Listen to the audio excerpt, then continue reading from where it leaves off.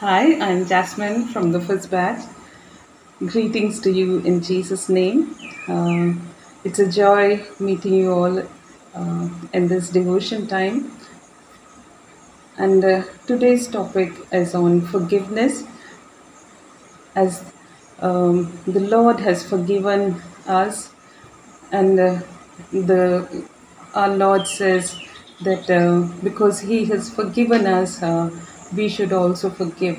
Uh, and before we go into forgiveness, what is forgiveness? And I understand that when we are angry with someone, we have the right because they might have hurt us or something like that.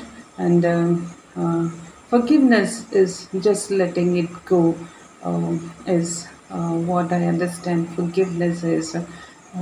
And why should we forgive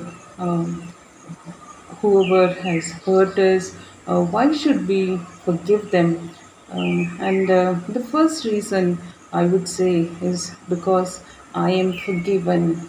The Lord has forgiven me, and so I forgive.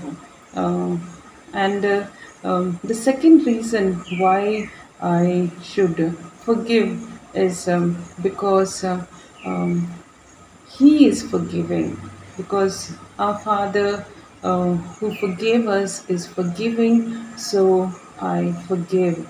And His character, He says, because I'm holy, you also be holy. Because I'm merciful, you also be merciful. In the same way, because He is forgiving, He wants us to be forgiving, reflecting His character on us.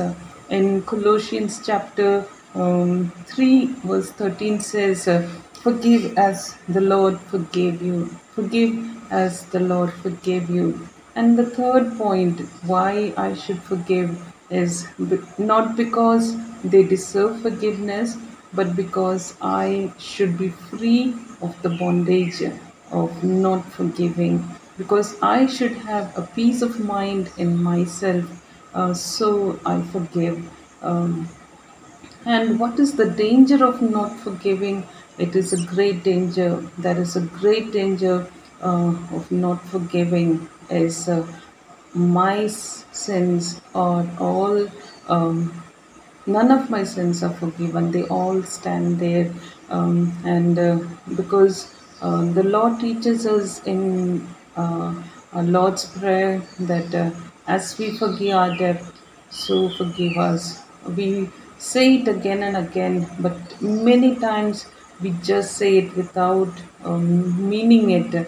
We just recite it as a poem or so.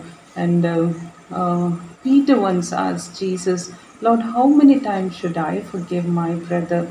And Jesus told them a parable saying that a servant who was forgiven a massive debt, he didn't forgive a small debt who to a friend of his, and we the parable Jesus continued to say that the king was very angry with him and he was put behind the bars.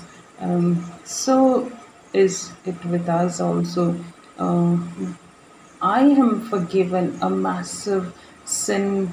All that I have done, the Lord has forgiven, and the Lord expects me, and it expects from me, and He expects from you also that we forgive our friends, our loved ones, all those near, those who would have hurt us, and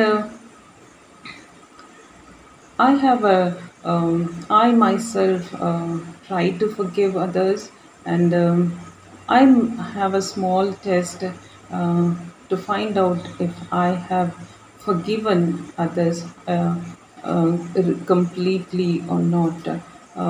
You also can have check yourself that if you have forgiven those you wanted to forgive.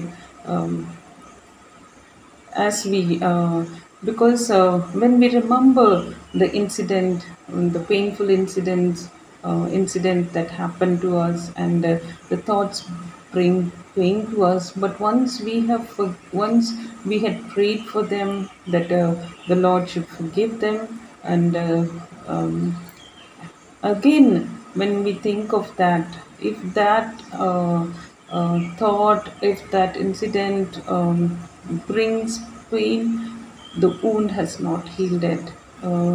That means we have not yet forgiven them completely, or the wound is still there, the pain is still there. So when it pains, we can again ask God to forgive. Lord, help me forgive. And forgiving is not so easy. We have to ask our Lord's help to forgive those who have hurt us, because God wants us to reflect His character, and being children of God, as we grow closer to Him every day, God wants us to reflect His character, and so He wants us to forgive. So let's be blessed, forgiving others. Thank you. Have a happy day.